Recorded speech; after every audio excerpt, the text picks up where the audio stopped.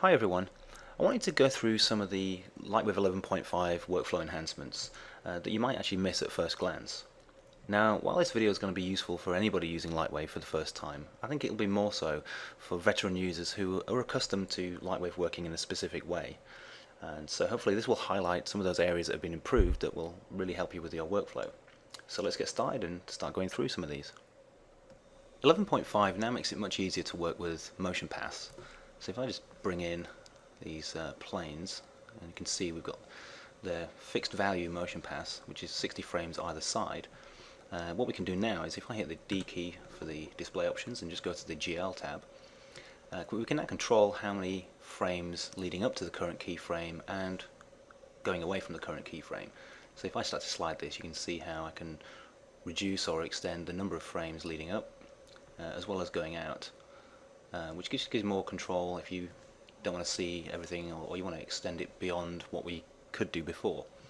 You can also use the item color. So if I switch that off, this is what motion paths used to look like, but now you can click this on to give each item a different color, which makes it much easier to see which motion path belongs to which item. And where you would change that is if I go to the scene editor, and if I right click on any of these, I can go and choose any of these colors.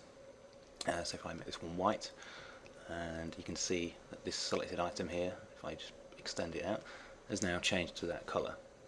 And if I just go and select all the other ones, it just makes it easy now to see which one belongs to which one. You can also now control whether you show the frame markers, which are these little dots that indicate each frame. You can also show and hide keyframes, which we could do before, but we just have more options now. So hopefully that makes it a lot easier to just work with the animations in general. A simple but powerful addition to the surface editor in 11.5 is now the ability to copy and paste individual parameters from these various tabs. So I've got a bunch of objects here, and you can see that the ground plane is the only object that has reflections and blurry reflections. So the blurry reflections are coming from the environment tab and the reflection blurring setting here, whereas the reflection is being driven by a simple Fresnel node. So if I wanted to copy and paste those two parameters to these other objects, now if I was to copy and paste, it's clearly going to pick up the surface color and overwrite all the other objects' colors. So I don't want to do that. So what I can do now is copy the surface, and then if I right click and say expand all surfaces here, I can select all the other objects and I can paste only the nodes. So now all the other objects you can see have the Fresnel node driving the reflection, but it doesn't have the blurry reflections. So I can now right click on here and say paste environment tab, and that will now have the blurry reflection setting across all of them as well. So that makes it a lot easier and quicker to manipulate your surfaces with these different individual parameters. A simple feature request that I know many of our customers will appreciate is the ability to now fit all and fit selected in the perspective view. Now you could always do this in the elevational views, so if I was to select an item and hit Shift A, it will zoom in on that item, or if I was to hit just the A key, it will fit all. Now you can do this in the perspective view, which means you can work in the perspective view and navigate around your scene much more easily. If you've ever been working in layout and you've always wanted the handles for the gizmos to be a little bit more visible, and there's now an option in the display tab, so if you hit D for the display options and then come down to the handles and icons tab, you'll see there's a check mark here now for thicker gizmo handles, and if I check that on, you can see that it toggles on thicker drawing of the various gizmos. If you've ever been working in a scene that's got a lot of items in it that may be parented or targeted to other items in the scene, and you're in the motion options panel here, and let's say I want to dereference this item here for the target item. Now previously you would have to click on this pop-up menu and then scroll up a potentially very long list of items just to get to the top to select none, whereas now you can just click this little X button here and it will dereference that item. And this is available for anything in the motion options panel where you reference other items in the scene. If you've ever needed to animate an item not only by its path but actually by its velocity or speed, but the keyframes that you were editing were not around the 0 axis. You can see here that these keyframes are all up about 140 meters. It meant that it was actually really difficult to edit the speed and velocity curves by editing these keys and actually see it while zoomed in on the keys that you're editing.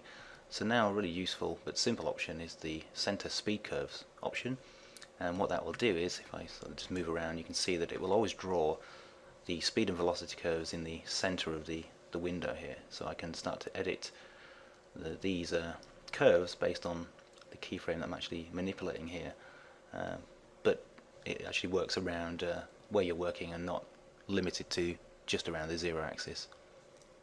One much requested feature now available in 11.5 is the ability to multi-select, edit, light, exclusion and object lists.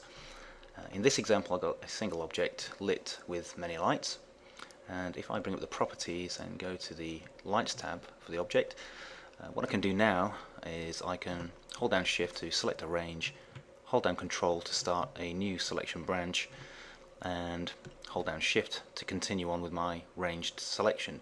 So I can define very exclusive selection sets here, and then I can click with a single click into the exclude column, and that will exclude, or if I click again, unexclude the lights from hitting that object. This is also available in the lights, properties and objects tab if I had a scene with obviously multiple objects. It makes it a lot easier to work with exclusion lists now in 11.5. The node editor in LightWave 11.5 sees a number of useful additions. One of them is the ability to now draw node connections in a third type, which is spline. So if you were never a fan of the straight connection because it kind of looked a bit messy, so you preferred the square type, but as you can see here it's difficult to see where the connections have been routed. So now what you can do is hit the spline option, and it now looks a little bit better and it's much easier to see where the connections are going. Another really useful feature is the probe icon up here, which allows you to hover over the output of a node and see what its value is without having to do test renders to see what's going on. And a really small feature but actually really useful is the ability to now type and have the list automatically update without having to hit return every time. Really small feature, but actually is very useful. So that's working in the node editor in LightWave 11.5. There are many applications where this next feature enhancement can really speed up your workflow, but here's a really good example. So I've got this award logo here, and I want to use the Image World plugin with a HDR cloud kind of texture to illuminate the scene essentially. It gives some nice subtle lighting in there than if I was just using regular lights. So I'm really happy with that. I like the way it looks. The problem is I don't want to see the background that I'm using to illuminate the scene. So previously what you'd have to do is go to the compositing tab, and under background image you would pull down on a pre-made background color that you wanted to use, in this case white, so I could then use just the image on its own. Whereas now you don't need to do that. You can just say use background color and then just go and pick whichever color suits you, and it's as simple as that. No more having to create plate colors. So that's an overview of some of the highlights of the 11.5 workflow enhancements. I hope you enjoyed this video and that these features really help you in your everyday work. Thank you for watching.